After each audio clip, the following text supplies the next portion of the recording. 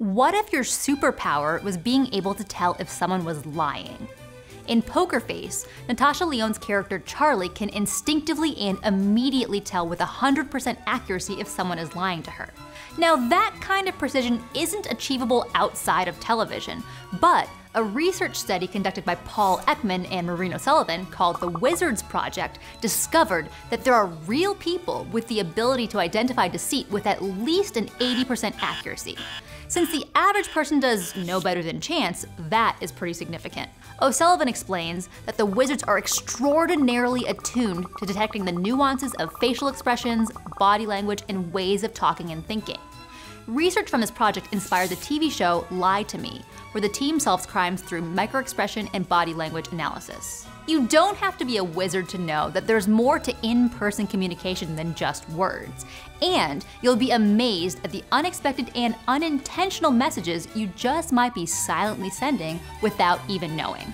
I'm Dr. Erica Brozovsky, and this is Otherwords.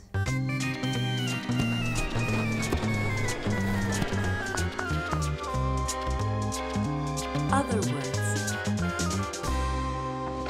Despite what the name suggests, body language is not what linguists would describe as a language.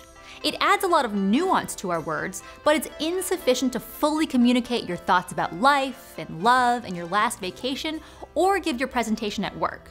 This is why there's no confusing sign language and body language.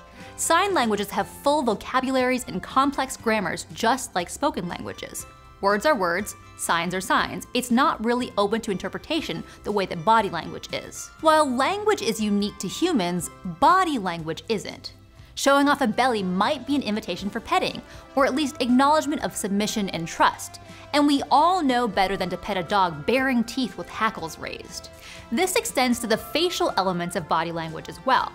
Quokka's smiles and Grumpy Cat's frown may not be reflective of their emotions, but a recent study led by psychologist Brittany Florkowitz found that cats have 276 facial expressions. And scientists have been able to apply the Human Facial Action Coding System, or FACS, to animals from chimps and gibbons to dogs and horses to measure facial movements which may correspond to expected behaviors. Of course, the data can't truly tell us what the animals are feeling or thinking, but it's a start. Unlike our furry friends, our faces have evolved to be practically naked. However, besides your preferred facial hair, there's one hirsute feature that stands out and is often invoked when making expressions: eyebrows. Yes, they serve a physical purpose to keep water and sun out of our eyes, but scientists suggest that we've evolved mobile eyebrows to support communication and signal subtle emotion. Interestingly enough, our canine friends had a matching eyebrow journey through the centuries of domestication just for improved facial communication with us. Your dog's eyebrows are expressive for a reason. If eyes are the windows of the soul, eyebrows are the curtains. Smiles that reach our eyes, crinkling the corners, seem more genuine. We widen our eyes in surprise or narrow them in disgust. Work by human development professor Adam Anderson and psychological scientist Daniel Lee suggests that there may be some evolutionary basis for eye widening and narrowing. In a surprise situation, the optical field needs to be as broad and well lit as possible, perhaps helping you look for the best escape route. Narrowing your eyes in disgust improves visual acuity on a specific point, perhaps to pick out gross things from your food. Humans aesthetically appreciate symmetry. We tend to consider more symmetrical faces to be more attractive, and symmetrical expressions more genuine.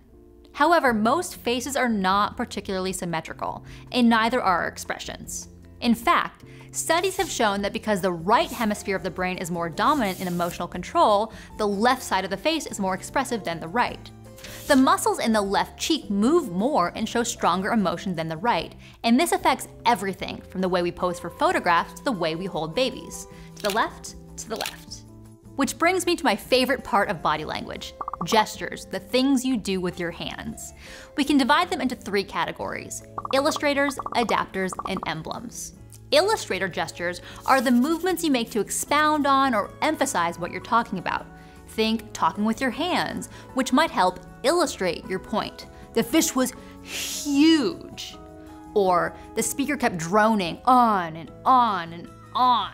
Adapter gestures are movements that help you adapt to the situation you're in, often to decrease anxiety or improve comfort. They also serve to use up excess nervous energy. Self-adapters involve yourself, like scratching to relieve an itch, moistening your lips, or general fidgeting. Object adapters involve engaging with an object, like clicking a pen or peeling a label.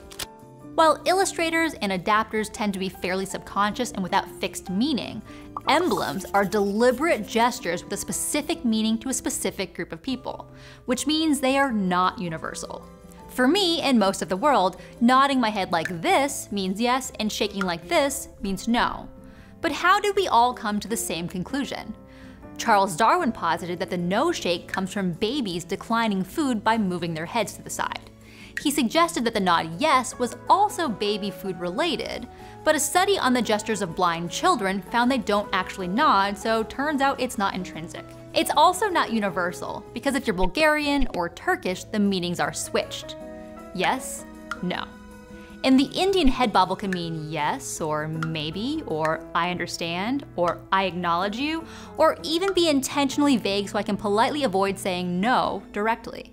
Darwin also had some ideas about the shrug, which to me and probably you means either I don't know or I don't care. He considered it to be the exact opposite of an aggressive posture, which helps when avoiding a fight.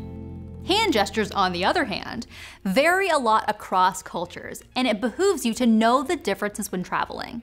Where I'm from, raising your middle finger is considered a rude gesture, but in some places it's just another finger to point with. And in Egypt, they reverse it, all fingers up except for the middle. In the US, thumbs up means things are all good, but the same gesture in parts of the Middle East, or Latin America, or West Africa has a vulgar up yours meaning. Throwing up a rock on or hook 'em is all fun and games unless you're in parts of Europe where it's considered the sign of the devil, or someone might think you're telling them their spouse is being unfaithful. In most countries, the okay sign means everything is all good, but if you're in Brazil, vulgar. Crossing your fingers might seem like an innocent wish for good luck, but in Turkey or Vietnam, vulgar. Throwing up a peace sign has gotta be guiltless, right? Well, in the UK, if you turn your hand around, vulgar.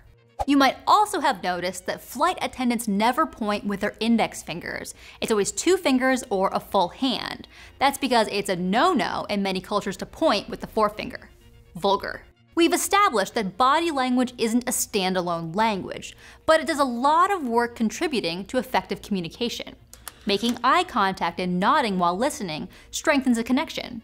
Your gestures can support the points you're making, and sometimes you can even verify how forthright or genuine the verbal communication is if there's a mismatch with the body language. But you may be able to use this mismatch to your advantage. Not for deceit and nefarious purposes, but to trick yourself into feeling better. And there are entire courses on how to present yourself with positive body language to make good first impressions and appear confident and trustworthy. Whether that's a power pose before your big meeting or a smile when you're feeling pretty meh, there's evidence that shows that the way you move your body can influence the way you feel. Fake it till you make it might just be legit. You can't live every day like a poker player trying to mask tells. We are constantly, perpetually sending and receiving messages. Maybe it's the eye contact you make with a friend when someone says something wildly out of pocket, or a little shimmy when you eat something delicious, or even a little wink at the cutie across the room. Body language augments our communication so we can say a little more with just as many words. If you're Bulgarian or Turkish, the meanings are switched. No, yes, no, yes.